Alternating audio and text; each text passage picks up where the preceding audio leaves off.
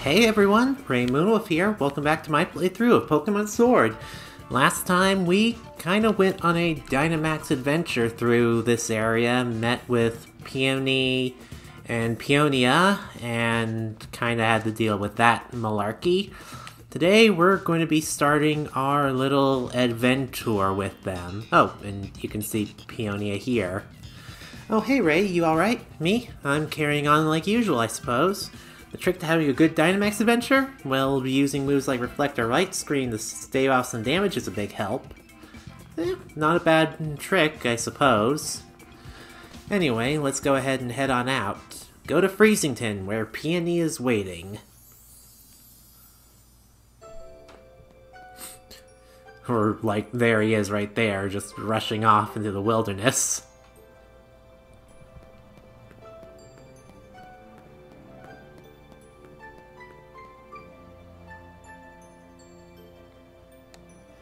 Oh, that's our cue, so let's go ahead and head on over. Get away from all the ice types, cause, oh boy. But, here we are, small little town in the middle of nowhere. Freezington.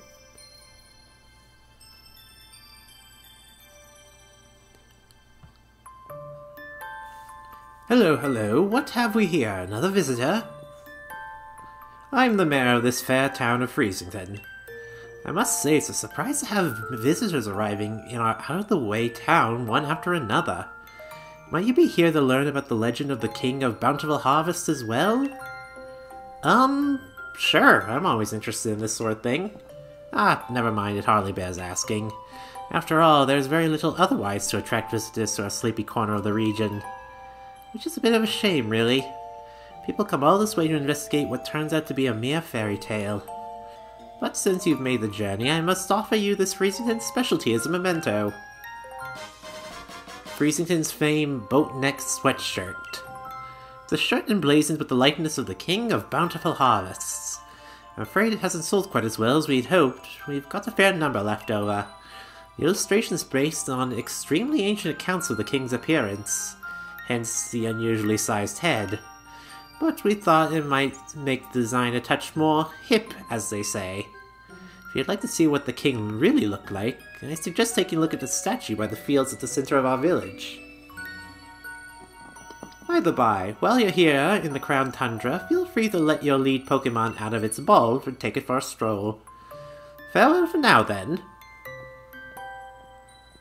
Oi!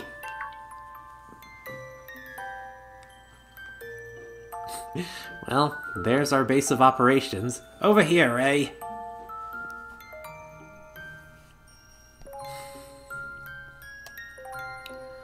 Well then, before we head into there... Oh!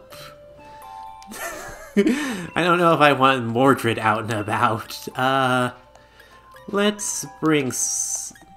You know what? Let's bring out Cease just for the heck of it. I want to see how big he is. Oh boy, you big. But yeah, let's go ahead and take a look around town first before we go and see Peony. Utility Umbrella. Item held by a Pokemon, the sturdy umbrella protects the holder from the effects of rain and harsh sunlight. That's actually an interesting item. I'm surprised they hadn't thought of one of those until just now. Well, here's a Beldum. Wonder what this place, whose house this is. Anywho's it, there's all sorts of stuff around here, if I recall right. I believe I saw an item back here. Yes, I did. Blunder Policy. Raises speed sharply when someone misses a move because of accuracy. Huh. And we got a teeny technical record. Amnesia? I guess people are forgetting this sleepy town even exists, so...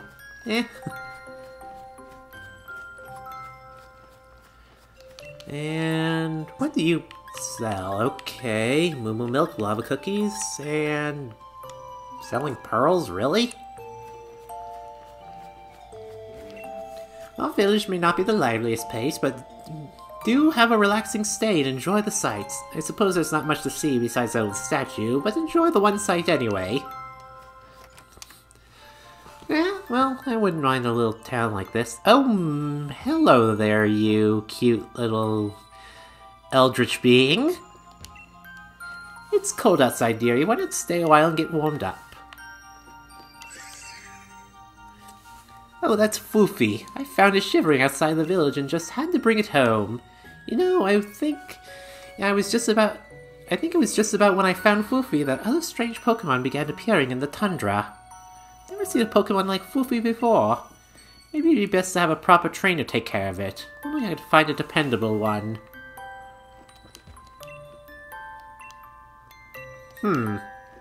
Well then, that's interesting. You like walking around with your favorite Pokemon? Of course! Right, it's the best. Enjoy walking all over the place. Yeah, so that'll lead... They're basically the show if they turn on and off that ability. Let's see. Got some more stuff around here. I can't get over there from here. All our young'uns have gone to live off in the big city. It's tough for us old folks getting by with only our Pokemon. Let me see if I can sneak around you all, so I can grab this piece of charcoal. Alrighty. Yeah. I don't want to fight. Let's see.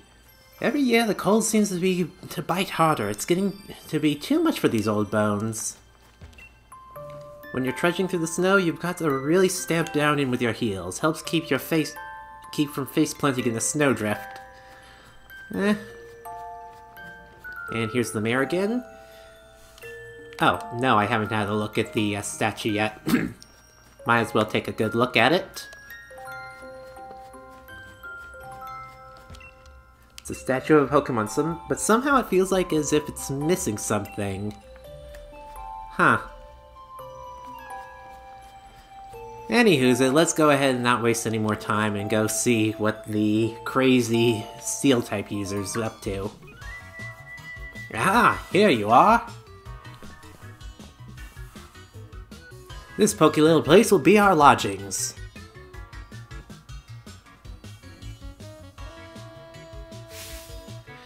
But as of this moment, it's also something far more important. Our base camp! I know, not much of a base camp, is it? Still, we've got to give it a proper air of importance, have we? Now, enough faffing about, Rei. Tell me about what the Peony Exploration Team is after. Around here, they've got a few strange and mysterious legends. For example, a huge-headed Pokemon that's known as the King of Bountiful Harvests. Not to mention, a massive red tree where legendary flying Pokemon gather. And furthermore, these great hulking dot-faced giants that sleep in some ruins or something, etc. See what I mean? This place is just bursting with juicy legends. And we're not stopping until we found just how much truth they've got to them. And there you have it. We are the Peony Exploration Team. And that's our grand, noble, magnificent goal. Of course, if I had my way, I'd be doing this with my darling Nia. But who knows? They say even chancy meetings can lead to blissful friendships. Oh god, that was awful. So here's to a grand adventure, Expedition Chief Rei. Who, me? Obviously! Look, what do you think would happen if the two of us went gallivanting off together? My dear Nia could come off along for a grand emotional reunion and find this place empty. Just the thought of it, my own darling daughter sitting alone in this room, pining for her papa. Gah, nope, not on my watch. I'm never going to let that happen. So, I'll be the hold down the fort chief. Which means you get the pleasure of being the expedition chief. Which brings me to this. Go on, have it. We got ourselves an expedition uniform. Nice.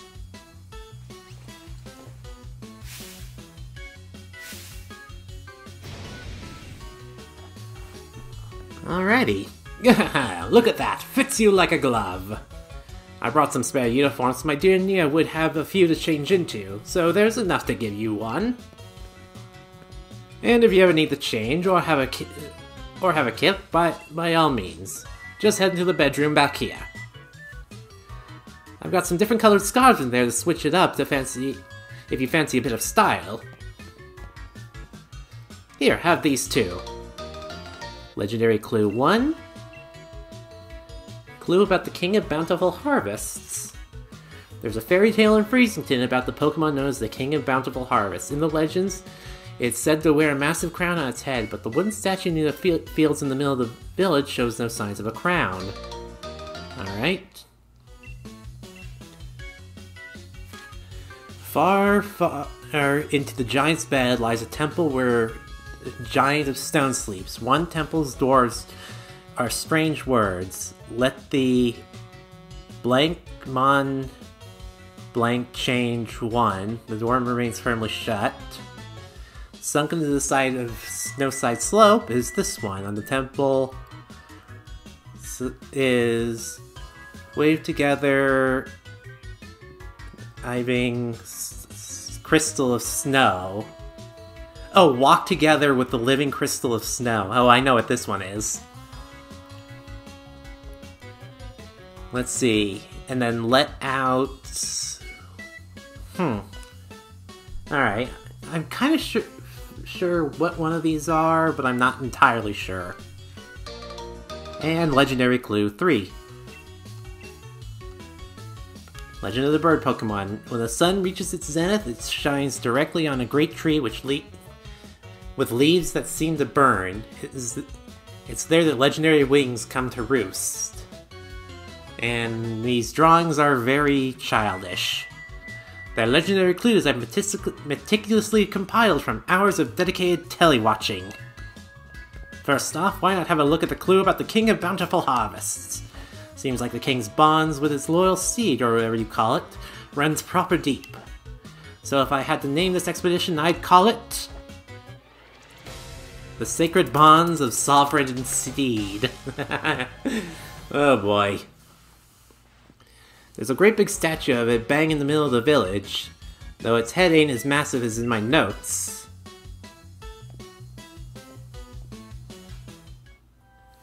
While I was keen to wear the outfit for the dojo, I'm not too keen on this outfit. Yeah, I'm gonna change back into my usual outfit.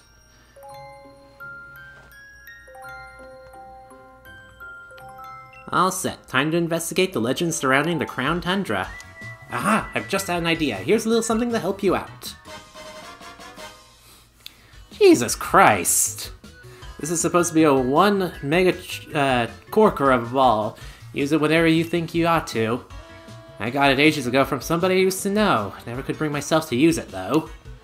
If you ever get a bit turned around, come on back to base camp anytime. You can't miss it, just look for the adventuring crew flag I stuck out front. Handmade by yours truly. Gee, I wouldn't have guessed. Anyway, suppose that's that. Let the grand adventure begin. Have a smashing time out there. First off, this thing. Hey Chief, my pillow? Pillow? Your pillow. Oi, listen here, Chief, I got some wisdom to impart. If you can't put your head on it and have a kip, it's a pillow. If you can put your head... okay. Unfortunately, I wouldn't left my favorite pillow back at home. So I went to have a look around town for something to rest my head on, and found this back behind the inn. Can I have it? Come off it, you want me to hand over my Ultra Mega...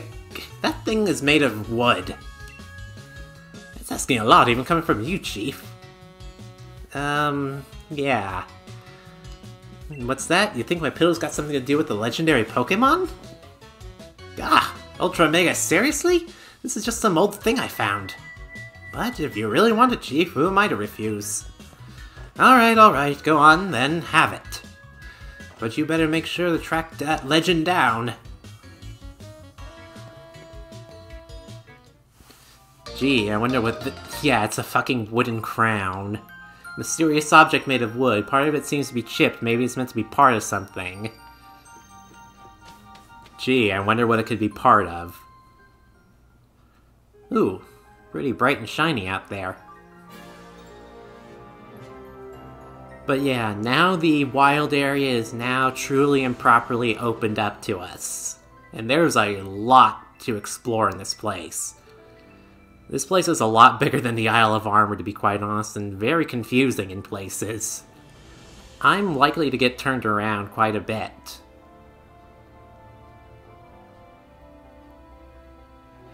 But first off, let's have a look at that statue.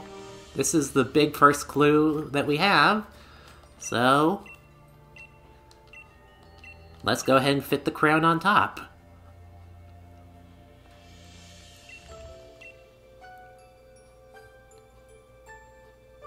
The wooden crown fit perfectly on the statue. Ooh. Now what was that? Oh! Hello there!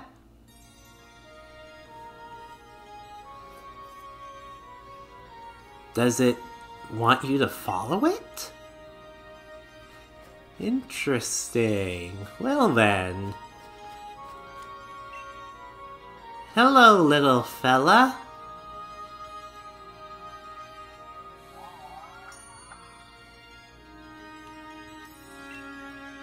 It seems as if the mysterious Pokemon wants to test your strength. You want to ready a Pokeball?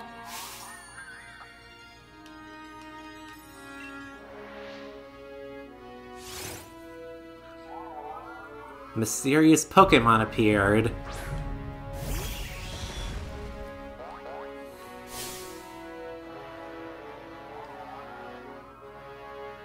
Ooh, how regal. Alrighty, let's go ahead and... Fire Fang. Aha! Heal Pulse. Trying to heal me? Why would you ever want to do that when I'm testing your strength? Or are you just testing mine? Either way, down in 2. It's a Sprite Pokemon, which means it's got 100 stats across the board. Which is not bad, but...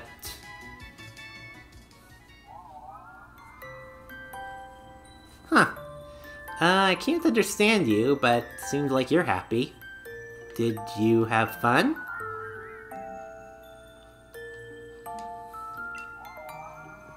I cannot understand a word you're saying, my little friend.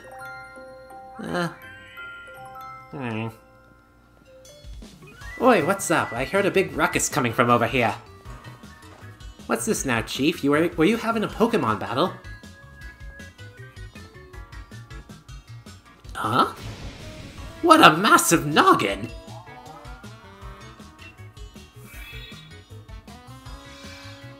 What's this?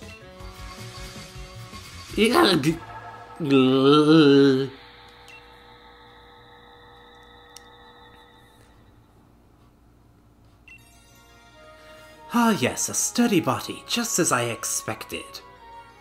I hope he doesn't mind that I make use of it for the time being. Are you a Pokemon? Oh, I see you've grasped the situation already. Very astute of you.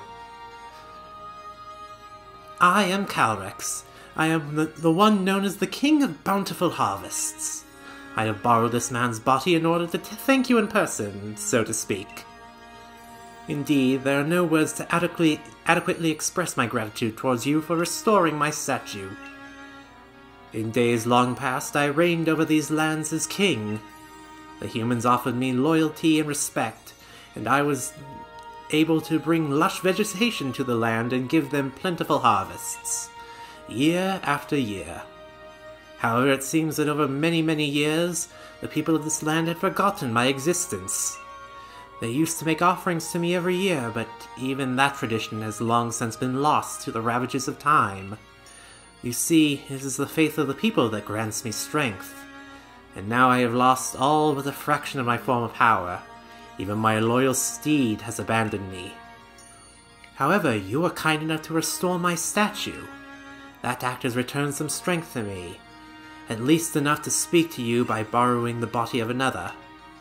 Now, kind-hearted human child, I have a favor to ask of you.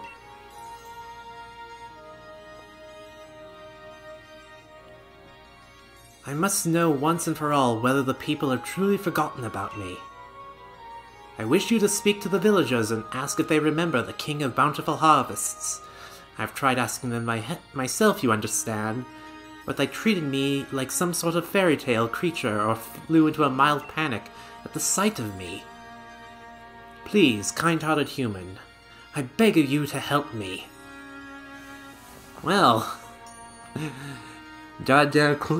on the current status of the first clue, Calyrex appeared once I placed the crown on the statue of the King of Beautiful Harvests. Calyrex can apparently speak to humans by taking over a person's body, Peony in this case. Now I need to gather more information on the King of Bountiful Harvest from the people of the village. And, well, we still got a little bit of time left. Poor Peony, he's just a mindless vessel for this fella. Well, let's go ahead and ask around town, I suppose.